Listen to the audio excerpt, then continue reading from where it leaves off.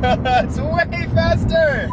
Pre-orders for this one-of-one hoodie are now live at 53supply.com. You guys make sure you go and check them out. These are gonna be so tight. But today, we've got a very special delivery from Cobb Tuning. Huge thanks to them for sending this stuff out for the GTR. Also, I did have to change for summer festivities. Dude, let me tell you what. The collection just keeps getting cooler. Ooh, a couple things. I think I've decided what I wanna do is, I really want to do an all-wheel drive K-swap, but I don't think I need two, to be honest. My goal really was to have two Hondas to race each other, but this one blew up so fast because I can't control myself and I told Ethan to go more boost. So I think what I'm gonna do is keep this car, because this car is clean. I'm gonna get it repainted, and yeah, I think we're gonna ditch this shell. Also, this car is amazing. I'm super stoked to even have the opportunity to own a JZX in my life. Jerome, you liking this one? This car's got a weird issue to where it takes a long time to start, and usually that's indicative of a bad fuel filter, maybe even pump as well. So I went ahead and got both of those. So we've got a few things to do to this car. This car is fast, dude. Like, I'm gonna make some more videos of me just like kind of like ripping it in this car, but I think this car, like, it'd probably beat like a tuned Evo. Nonetheless, we have a Nissan GTR in our midst, and it's 480 horsepower, and that's just not fast enough. I do have a lot more parts coming, but thanks to Cobb for sending us some of this stuff out. Guys, I have a lot of goodies for you guys today. I think you're really gonna like this. Oh, whoops, that's for the Honda. Never mind, sorry. I used to think unboxing videos were kind of dumb, until I did one. I don't know what it is. Like, what's so satisfying about watching somebody unbox something? But it's like Christmas, that you don't have to like do yourself, but you can watch somebody have Christmas. I don't know. Whatever. This is Car Part Christmas, baby. The Cobb sticker. Okay, so this is gonna be intense, guys. This is a very cool set of stuff that we are about to show you guys here. So as you can see, I've got some pipes, but here's what's special about these. These are incredibly light. You guys wanna know why they're incredibly light? You're gonna have to wait a second. I'll show you. Got some goodies. Thanks, Cobb, for sending all this out. Are these, I don't know, intakes? Ooh. Okay, that's cool. That's cool, dude. Always cut away from yourselves, boys. As I literally cut towards myself. And don't do that. Oh, look at those. Teeny tiny, sleek, not O'Reilly brand. Ooh, carbon fiber. Ooh, that's actually, whoa, bro. That is real dry carbon fiber. That is real carbon. That's not printed on or anything. This is dry carbon fiber. Yo, dude. Okay. I see you, Cobb. Let's talk about why this one is so light. Cannot scratch these. I cannot scratch these, dude. This is Christmas right here. Boys, this pipe, both pipes, are carbon fiber. That's right, boys. I have carbon fiber intakes for the R35. This is insane. I'm stoked to be able to run these. Ooh, I have so much to say right now, but I don't want to spoil anything yet. Let's keep unboxing, because we're not done yet. What's in this large floppy boy? Actually, let's talk about this for a second. How inefficient is it to cut away from yourself? I feel like, oh, maybe that actually, okay, that actually worked really well. I feel like I have less, okay, that actually works really well. Never mind, guys. I'm safe. Okay. Yeah. Go ahead and keep that in there for now. Dude, we got so much stuff in here. We got 1, 2, 3, spy. What? Oh. Yo. Some more cobbies. Wow, we got so much goodies. Hey, look at this. Big fans, brother. Cobb Warehouse. Jay, Seabass, and Chan. Man, you guys are awesome. Bruh, we got hella stuff. And stickers, bro. We're always looking for stickers. Hold on, you know where these stickers are gonna go? Some are gonna go upstairs on my refrigerator, and some are gonna go right here. Alright, so I'm just gonna say, I'm pretty sure everybody who's been in the modified car world knows what the access port is. But if you don't, let me briefly explain. The access port is a really cool platform that allows you to tune your car. So in the access port, you have some accessories. This is going to be like to hook up to the OBD2. And then you have this nice, beautiful box. This is actually how I proposed to Victoria.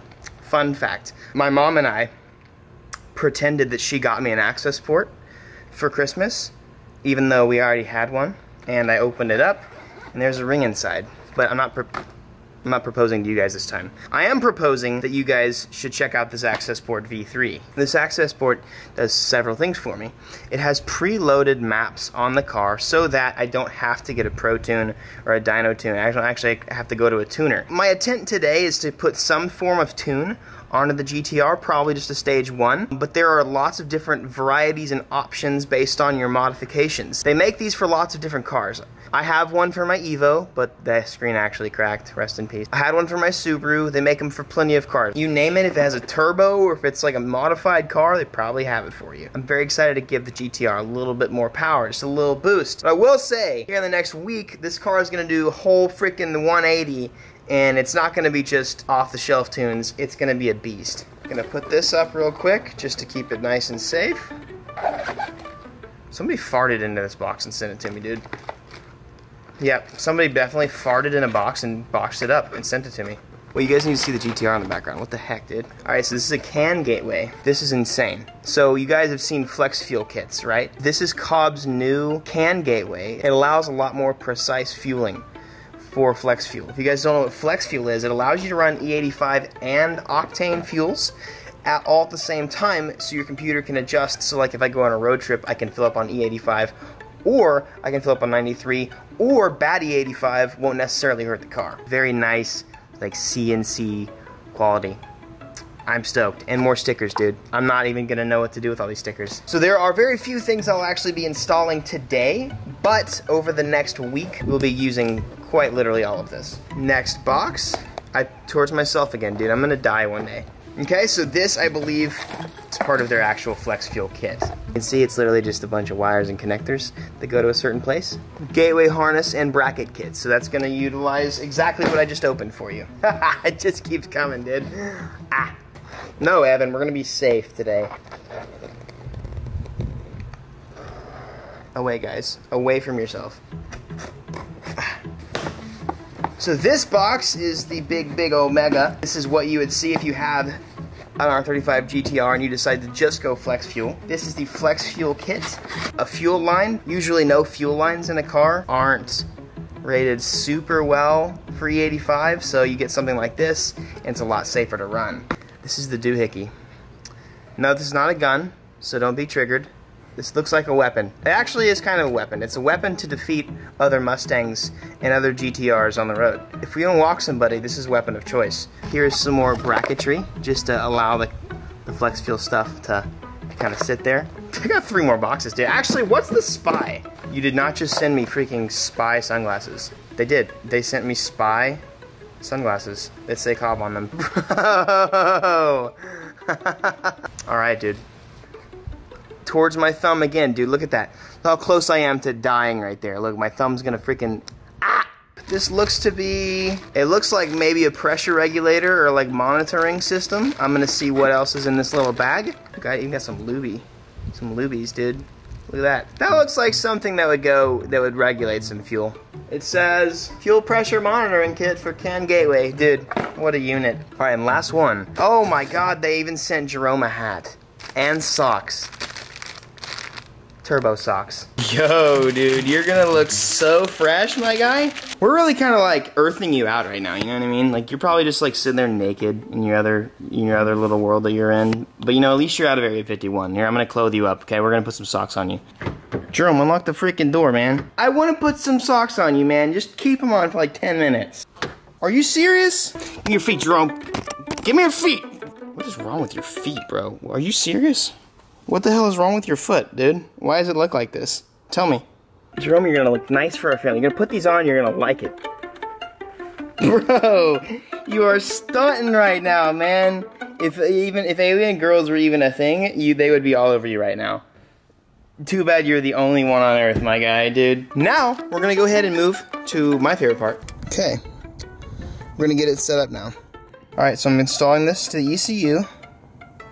A previous tune has been detected and will be lost forever if you continue. What?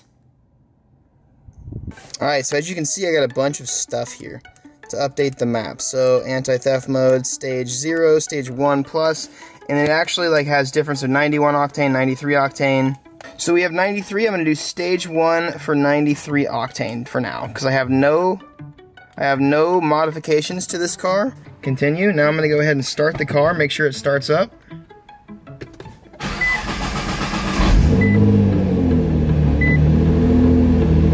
Okay. I will say this car has no transmission rattle now that it has a stage 1 map on it, which is weird.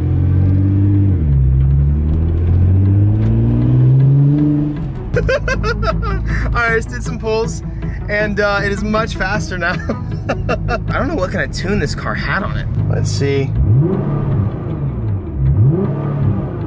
Dude, this car is feeling so much better now. So I know this car does not have downpipes, so like, let's see the engine bay. Just if I didn't pay enough attention before.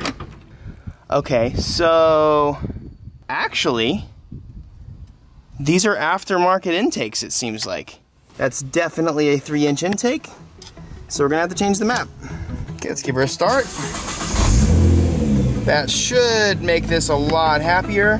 Definitely turn AC on. All right, so now we're idling a little differently. We don't seem to be going straight up to like 90 AFRs. That's pretty damn good. We're watching AFRs at the same time.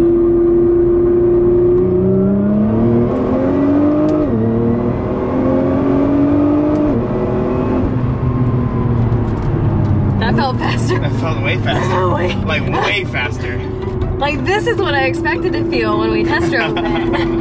It seems to be like when I'm cruising, like it's a perfect 14, 13, like safe place. As long as it's not leaning out, that's the big thing. And it seems to not even be touching the lean zone. Now obviously this is not like 100% correct. I should get a wideband for the car, an actual wideband. But the transmission actually, so one of the biggest things about this car is you can tune the transmission and the actual motor itself. Seems a little more responsive in the shifting. The biggest thing about this car is it's kind of like a slosh box stock. They really have, this transmission tuning seems to be a little, wow, like that's a That was a lot better. That's awesome, dude. What's crazy is like, this is just kind of starting. Like a week from now, this car's gonna be 150 more horsepower than this. Wow. You know, it's kind of funny, driving the car around, I kind of felt like the tune was a little iffy, but I was like, no, there's no way this car's been tuned, it looks too stock. And then I guess I just didn't pay enough attention that this car had intakes, but whoever tuned this car, whatever tune it had on it was just subpar. It was, I guess the car was originally from New York, so it could have been just a really crappy 91 octane tune. Yeah, that's true. Stoked, man. Dude, that's like half throttle.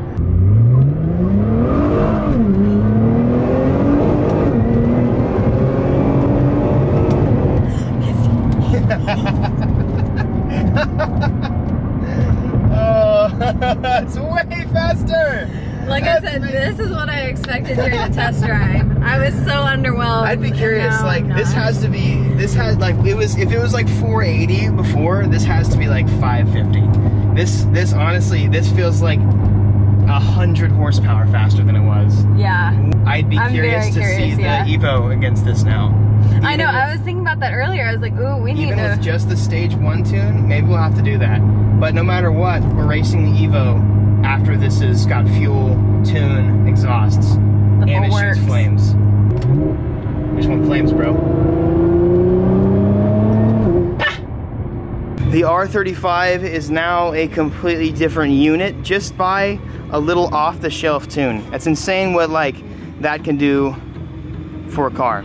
Now, just to be honest with you guys, usually I would not recommend off-the-shelf type tunes. It really just depends on the car itself. Off-the-shelf tunes are great. Cobb does a really amazing job in making them. But I will always recommend going to a pro tuner. Just like the shapes of people's butts, every car is different. My car is gonna have different needs than say some other 2009 GTRs. And while this is a great benchmark, this is a really good tune to have just to make it faster, it's always good to have somebody looking at the car, seeing the exact things that the car needs. So we are gonna be going to Trackstar this week to tune the car. Very, very excited about that. This car is going to be an absolute beast. We've got fuel from Deechworks coming, and we do have a much louder exhaust on the way as well. Hope you guys are stoked for this. I'm excited to make GTR content. This is my favorite car of all time, dude. and it's just insane to drive now, dude. Like, absolutely crazy. I have goofy laughs when I'm excited, boys. My daily advice, I still have a bunch of you guys' recommendations to talk about, but something I haven't talked about. I think your daily advice should be so confident you can wear these pants. I wanted to mention my tattoos. You guys have asked me a little bit about like some of the stuff. I've gone over this one before, but I want to go over them. This one is Hebrew for persevere, and as I try and preach to you guys all the time, it's important to persevere and keep going in life. But on an unrelated note, this is a gaming headset. Kind of weird, right? So growing up, gaming was like my escape. I actually stream on Twitch, and I'm starting to do Mixer as well, so you guys should follow me, it's in the description. But it's sort of my escape. I grew up, like, I didn't really get along with my family, so my escape was always being in my room and being online with friends. And it's also cool because like all of my like really good friends, aside from a few people, you know, that I went to high school with, like some of my best friends I've ever made are people that I've met online. So it's a big part of me to do this, but I wanted to mention this because I want you guys to be unashamed of who you are. It was always so weird. When I was 13, it was weird to be the guy who played video games a lot, and it was weird. Even now, it's like, oh, you're 24 and you play video games? That's a little odd, but be unashamed. Be who you are, enjoy what you enjoy. As long as it's not like terrible, like a terrible thing to enjoy. Be unashamed, be real. This tattoo is not finished yet, but I'm gonna do in Japanese. I think I'm gonna do a translation that says real or unashamed or something like that. Be pretty cool. Be unashamed of who you are and be proud of who you are. Be grateful for who you are. Deuces, guys. See you later. I want you guys to watch those 2 videos while I go inside and quit sweating. Okay? Maybe my forehead, if you guys watch those 2 videos, my forehead will stop being so wet every video. You never know, guys. I would try it out if I were you.